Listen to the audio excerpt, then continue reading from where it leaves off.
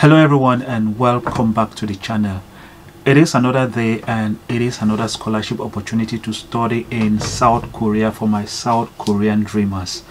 But before we get into the details of the scholarship that is going to offer you 1 million won on a monthly basis as allowance, I want to talk about certain things that I've witnessed about most of the South Korean dreamers who want to study in South Korea. There is this thing about everybody wanting to wait for the Global Korean Government Scholarship. Don't get me wrong, the Global Korean Government Scholarship, the GKSU, or the Global Korean Government Scholarship, GKSG, that is for graduate students, is a very good and important scholarship that is offered by the South Korean government.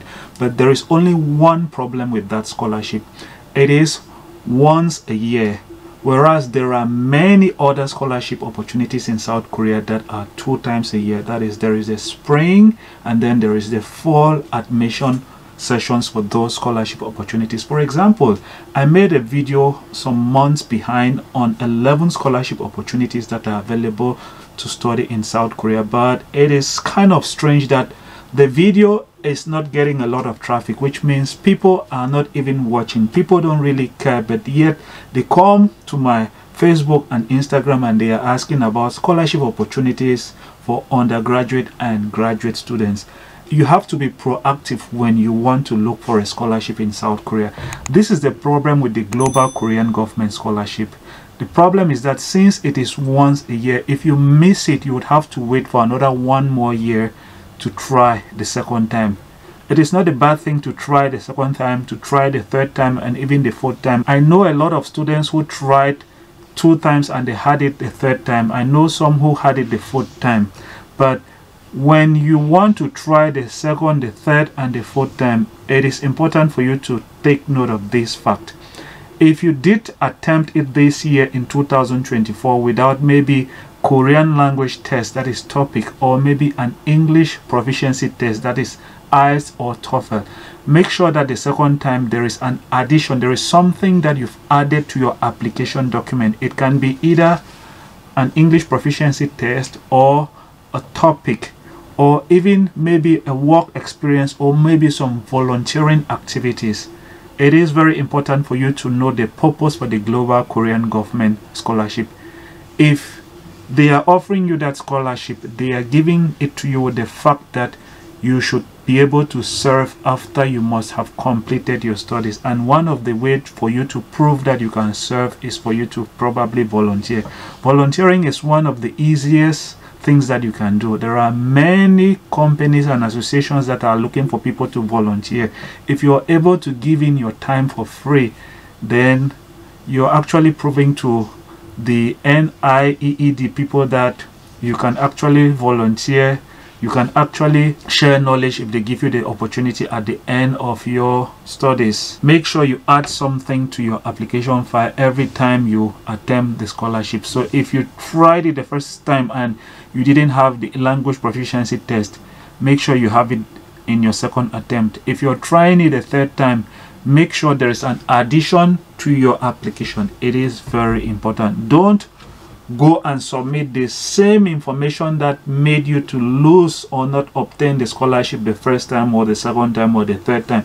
Make sure there is always an addition to your application. And also, the Global Korean Government Scholarship, like I was saying, is not the only scholarship. There is Hansi Years 24 scholarship. I posted a video on that scholarship. You might want to click the link down in the description to watch that video. The only thing that Hansi Years 24 wants from you is for you to prove that you have a deep interest in Korean culture. What is Korean culture? Korean language. And this is the secret. Korean language is not difficult. The only thing that makes Korean language a bit different from us, the English speakers, is that we say I am going home, but in Koreans they say 집에 가요 or 나는 저는 집에 가요. So basically you are instead saying home go. So there is that difference between subject, object and verb. If you can master that, trust me, but you need to look for a reason to learn the Korean language. You must look for a motivation. There is no way you would learn Korean language without a motivation. For some students, their motivation is that they must study in South Korea.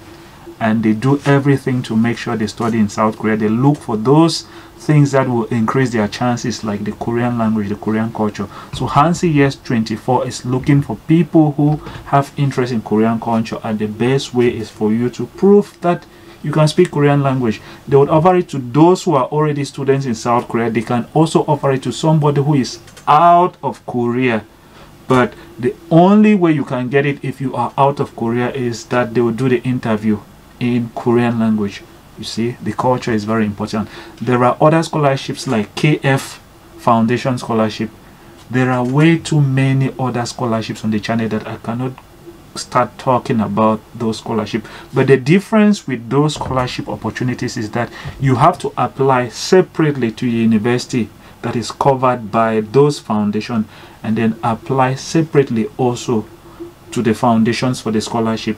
So for example, POSCO Asia Scholarship that we are going to talk about in this video, which is mainly for Asian students, they have 9 universities in South Korea where you have to make sure you obtain an admission letter from that university and then apply now for them to fund your studies. They are funding mostly STEM students, that is science, technology, engineering and mathematics students. So if you are a STEM student, it is very easy for you to obtain a scholarship in South Korea. And also, if you are a STEM student, there are many other opportunities for you to get a scholarship, even through a professor. It's very easy for you to get a scholarship in most universities in South Korea. If you are a STEM student, that means you are a science student basically.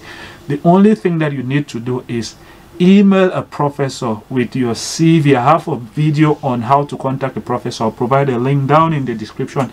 Also, try to read about the professor, try to understand their area of research, and then send them now your research proposal. It should align with their own area of research. Tell them that you want to get into their lab, you want to do a master or PhD, especially for those who are doing masters or PhD. It's easy. If you do that, trust me, the professor will respond. Don't just email them with your CV, email them with a research proposal, email them with your past publications. If you have any past publications, it will call their attention, and then they will fund your studies in South Korea. They will pay your tuition, and they'll also give you a monthly stipend to study in South Korea. So you don't really have to wait for the Global Korean Government Scholarship, which is a very competitive scholarship because it comes once a year. For example, I already have students who are preparing for the undergraduate version of the Global Korean Government Scholarship, which is supposed to start in September. Imagine everybody in the world is waiting for that one scholarship that comes once a year.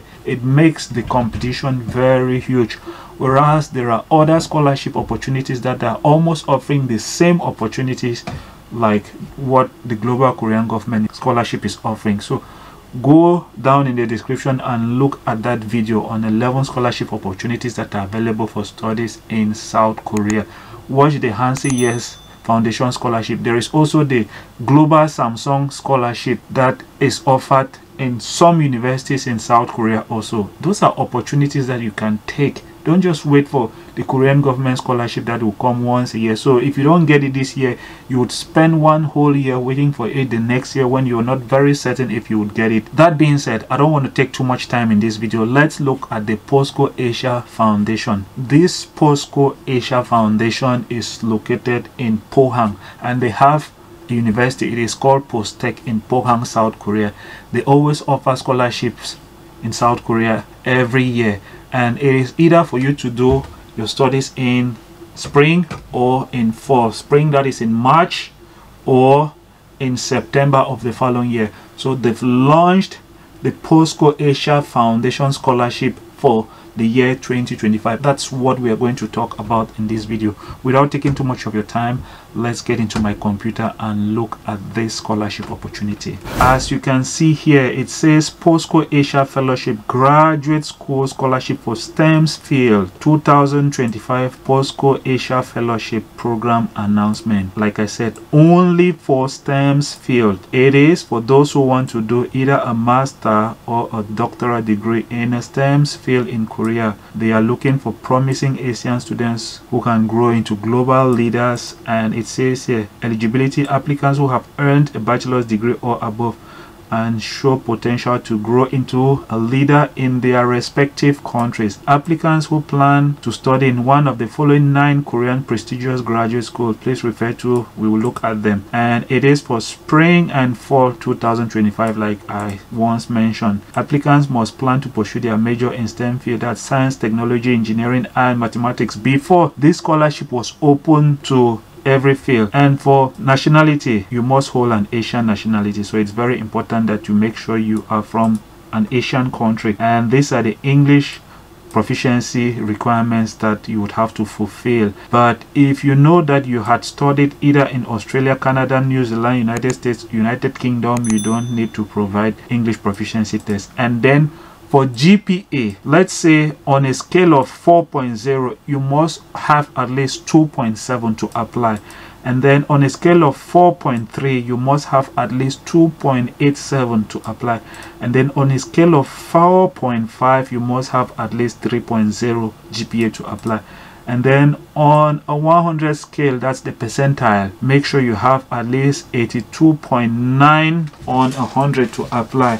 And the scholarship benefit, it is for a 2 years master's degree and 3 years PhD.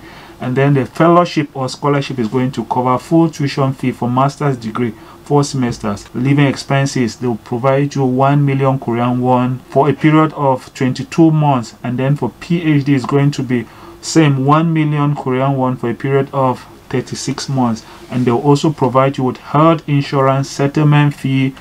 They'll provide you with online Korean language class, and they will give you the opportunity to fellowship in a community. And then how to apply. The application will be done on this website. So let me know in the comment section if you want me to do a tutorial on how we can go about applying for the POSCO Asia Fellowship. I already have tutorials for the past application, so you can still use that one. It will serve you. I'll provide a link down in the description. The application timeline, you must make sure you submit your application from the 1st of May right up to the 31st of May. Then this is when results will be announced, and then final results by August, end of August. It is tentative, which means it can change.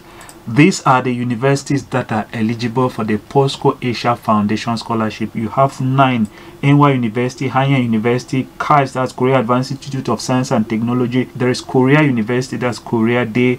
There is Kyunghee University. It has 2 campuses, one in Suwon and another one in Seoul. There is postech. This is Pohang, like I said. Postech is basically the baby of this scholarship foundation. And there is Seoul National University, there's Sungkyunkwan University, and then there is Yonsei University in Seoul. It says here, if the certificate of admission is not submitted before the semester starts, the fellowship may be cancelled. So know that before you start your studies in spring 2025 and in fall 2025, you must make sure you've obtained an admission letter from one of the 9 universities. So if you've not yet applied for admission, you can go ahead and apply first for this scholarship, and then make sure you submit an admission letter to confirm your scholarship. It's very important. You must take note of this. It says here, note, applicants need to apply separately to their desired universities. You must make sure you apply for admission, get an admission letter from one of the 9 universities that have been mentioned here. So you are supposed to get your admission letter and also apply for the scholarship. In case you've not yet applied for admission, go ahead and apply for the scholarship while also applying for admission, because as they've said, if you do not provide your admission letter before your semester starts in spring, that is March next year, or in fall, that is September next year, 2025, you will lose the scholarship. You are applying separately for admission and applying separately for the scholarship, and it is your responsibility to apply for a scholarship and for admission. So it is very important that you look at this document also. They have a detailed information about eligibility, the semesters, universities that are available, fields or majors that are eligible, and then the benefits, and then the schedule. You can scan this QR code with your phone and it will take you to the application website.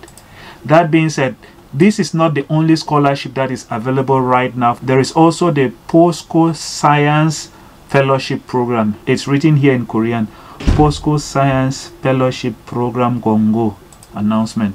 So if you go there, it is in Korean language, but this scholarship is mainly for those who are in the sciences and are working. I don't think it will be of importance to most people, but if you feel like you want me to talk more about this scholarship, let me know down in the comment. That being said, I'll end the video here. Make sure you subscribe to the channel, and I will see you in the next one. Bye bye.